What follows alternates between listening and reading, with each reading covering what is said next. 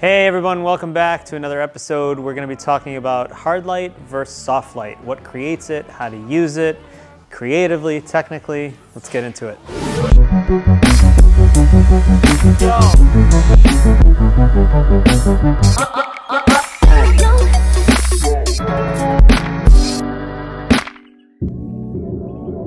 So we're going to start off with a little science, a little explaining of hard light versus soft light, how to create it and how it works. So it's really simple. The smaller the light source in relation to your subject, which I will explain a little bit more in a minute, but the smaller the light source in relation to your subject, the harder the light. The larger the light source in relation to your subject, the softer the light. So now let's explain that. Let's use the sun, for example. It's a really simple example that everybody can understand. The sun is actually a massive light source, right? It's tremendous, but it's so far away, again, in relation to your subject, that's what we're talking about. So it's a huge light source, but it's very small in relation to the subject. If I'm shooting a person or I'm shooting this scene outside, the sun might be a huge light source, but in relation to the subject, because it's so far away, it creates a very, very hard light. Because what's happening is all the light is coming from a single angle, right? You don't have light coming from there and light coming from there with the sun. It's only coming from the angle that the sun is at.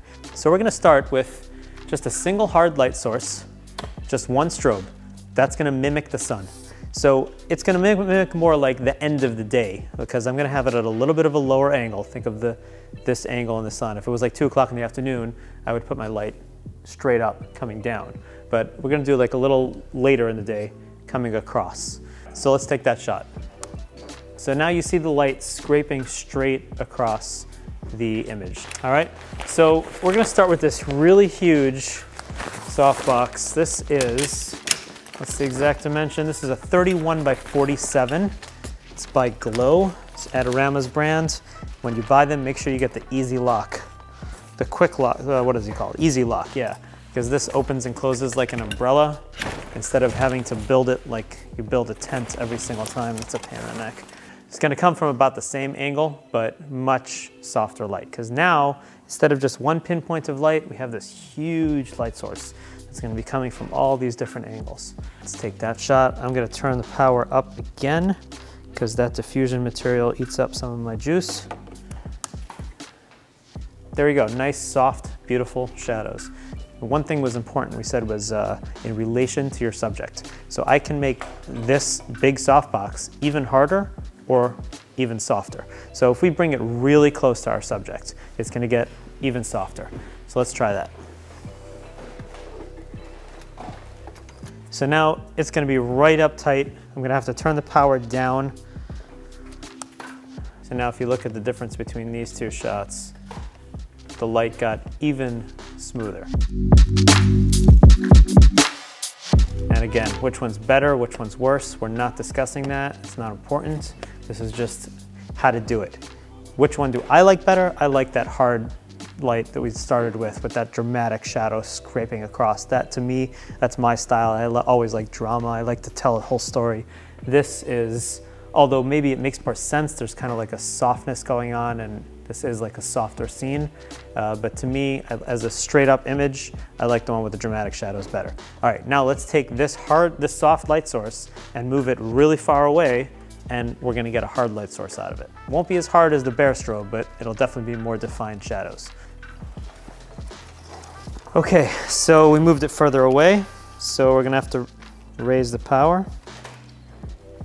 And there you go. So now we have kind of soft light, but it has a little more definition in the shadows. Let me compare that to the shot previous. This was when the softbox was right up on top of the subject, and this is where we're at now. So still soft light, but slightly more defined. I'm not gonna show you because I think you get the idea, but if I was able to take this light and put it like another 10, 15 feet back and also a little higher up, I could. We're just not gonna do it now.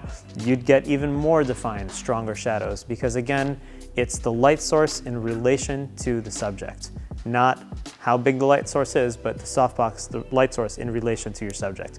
Again, I keep on saying that because it's really important. The softbox size is not as important as how close it is to your set.